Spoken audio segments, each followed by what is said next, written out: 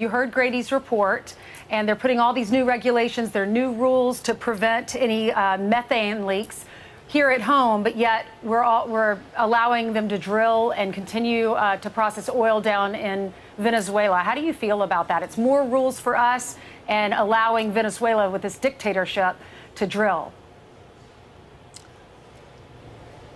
Ainsley, I used to have a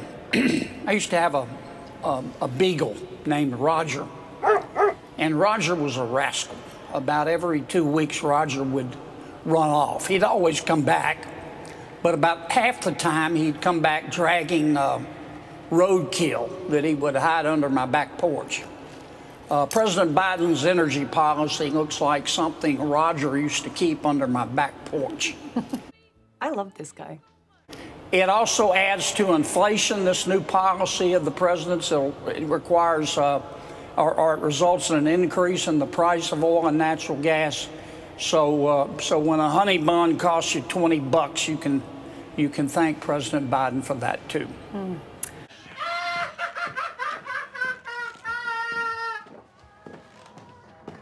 Our country is going to hell.